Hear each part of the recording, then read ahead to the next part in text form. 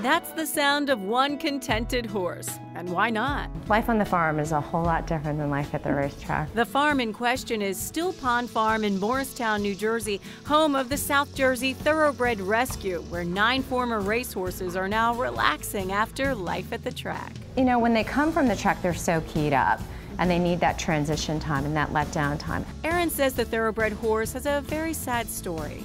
5,000 to 6,000 end up in slaughter, and you know, at any given track is housing 1,000 to 1,500 racehorses. Times 50 tracks, it's a lot of horses. Their career is 4 to 5, and they live to be in their 20s. It's a huge problem.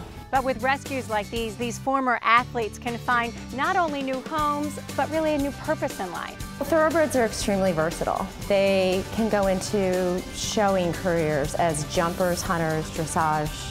They can be trail horses, pleasure horses. Like 9-year-old Crow's Nest. He's a great horse. He already is jumping and he's quiet, and somebody's going to be really lucky that ends up with this horse. This is Secret Agent, and he might be the barn favorite because he's 23. Debbie is an 8-year-old who's been at the farm for a month and is now jumping and trail riding. This is Nikki. He's lovely. He's big. I Am Free is a beautiful 2-year-old filly. She's just a baby, but she's big. Isn't she beautiful? And I'm here now with Rock Island Express, who's hungry. He wants his treat. You deserve it because you're a good boy. Rock Island Express is a 4-year-old thoroughbred gelding that came into us with a bow tendon.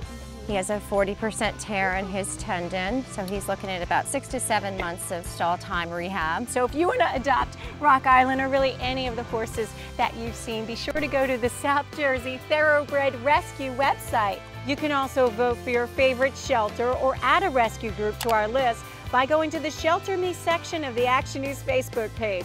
With Rock Island Express, I'm Karen Rogers, Channel 6 Action News. Good boy.